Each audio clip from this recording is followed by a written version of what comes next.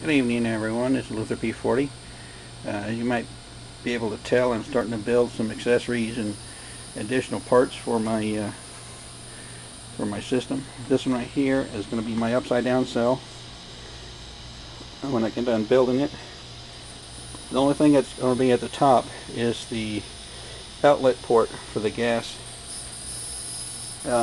All my connections, the cell is going to be supported from the bottom.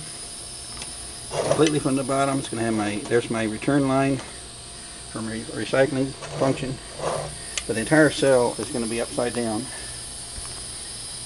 and it's going to be what am I trying to say? It's going to work like a dry cell. In other words, there's no intentional air pocket going to be allowed to be in the top of this.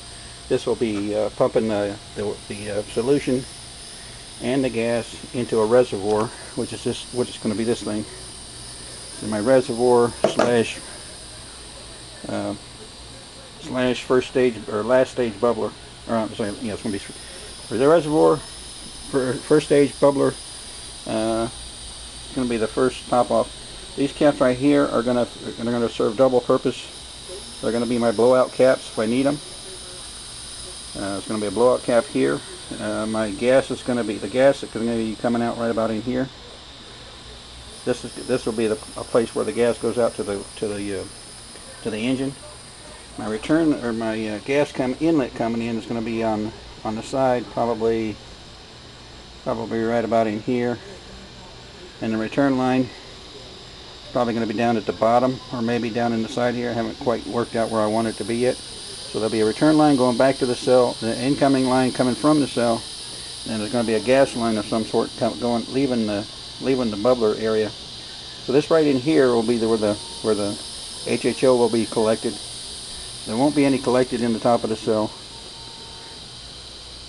There's not going to be any pumps, and I'm going to use the convection of the cell itself to actually cause the circulation to occur.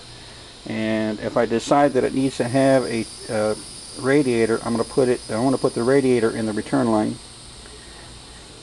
so that the solution is going to be chilled as it leaves after it leaves the reservoir and before it re-enters into the cell. So it'll be cold solution coming up from the bottom. This is just going to be a standard bubbler, but also with a pop-off on it. These are just standard bubblers. One of them is going to be for the car if I need it. So, for all intents and purposes, I'm going to have two bubblers for the car. This one right here is going to be for my test bench. So basically, I'm having two complete setups: one for the car, one for the test bench. And like I said, what I can do with this one is I can keep on changing out my cells, trying out different ones until I find, if I find something better than what I have now, then I'll use it. And I built a second flame arrestor. Once I built one, I said, well, you can never have too many. So I built another one. This one it's probably way too big. Actually, I've been thinking about, this one's a 4-inch tube. I'm thinking I'm going to I'm going to try one that's 3-inch. I'm going to try to get these kind of fittings for it and get a 3-inch tube, either stainless steel or brass, one of the two. And then I'm just going to test that to see if, maybe this is overkill. That's what I'm getting at. I mean, the advantage of this is you got such a length that as the gas burns back in here, as the gas is coming this way, pushing it out, trying to cool it off, this is taking the heat away from it, preventing the fire from continuing. I don't know. We'll see how that works. So I got bubblers, I got flash arrestors, I got upside down cells.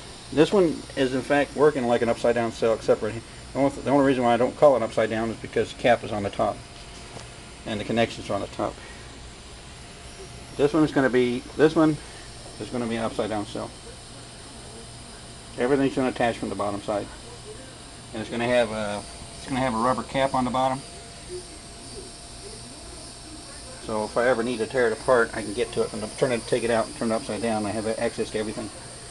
There's a reason for doing it like that. But I'll save that argument when when I get to show this video to the guys at HHO Huntsville. Of course, they'll want to see a working copy, so I'm not going to show them this one. I'll wait until I actually have it built.